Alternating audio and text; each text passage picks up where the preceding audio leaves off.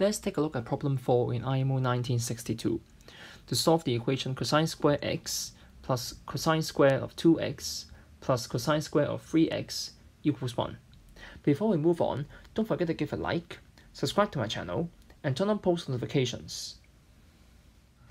To solve this equation, I'm going to first recall the double angle formula, which says that cosine of 2 theta equals to 2 cosine square theta minus 1.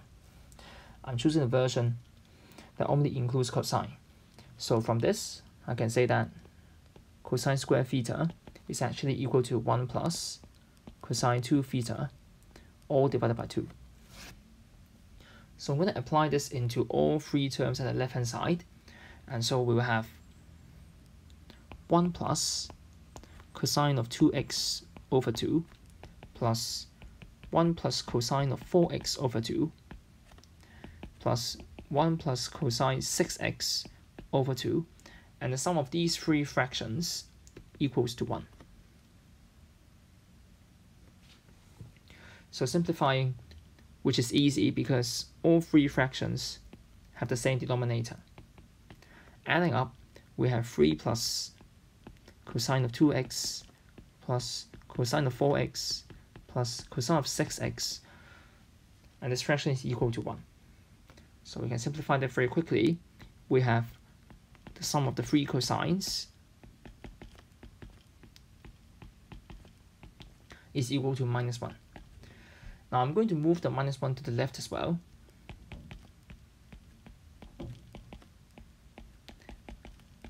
And this is how the equation will look like afterwards.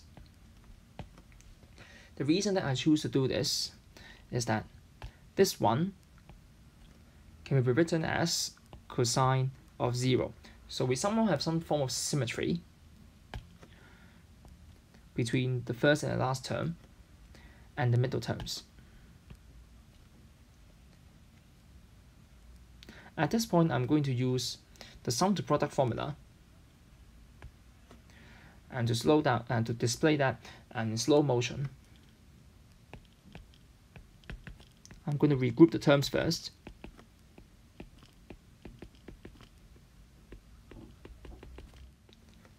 And rewrite 0 as 3x minus 3x. I choose 3x because 3x is the average of 0 and 6x. In fact, it is also the average of 2x and 4x, the terms in the other group.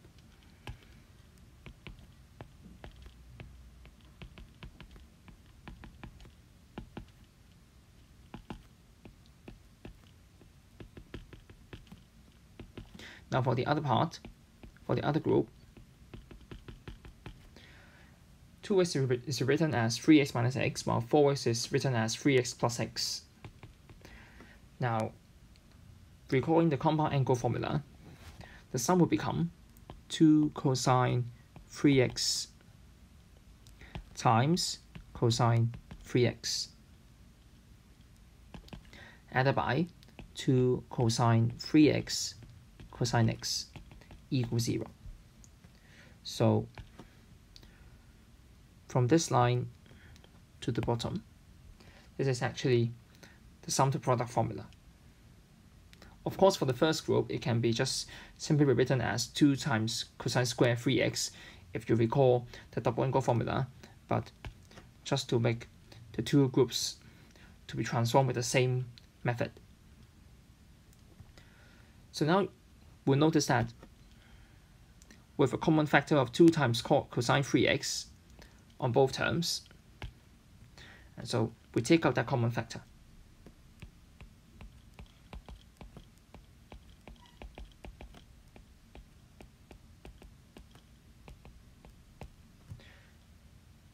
Which means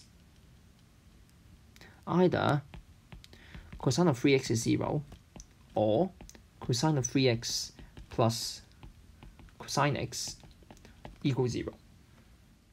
Using the sum to product formula again, the second case can be written as 2 times cos of 2x. Now the average of 3x and x is 2x, and multiply by half the difference, which is cosine x, equals 0. So we actually have three cases. The first one is that cosine of 3x equals 0, or cosine of 2x equals 0, or cosine of x equals 0. We do not have any restrictions on the values of x, as if we don't have the range, say, x will be between 0 to 2 pi, something like that.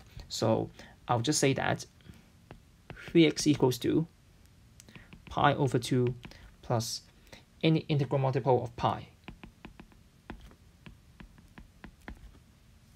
And so simplifying, we'll have x to be equal to pi over 6 plus k pi over 3, where k is any integer. For the middle case, we can do something similar.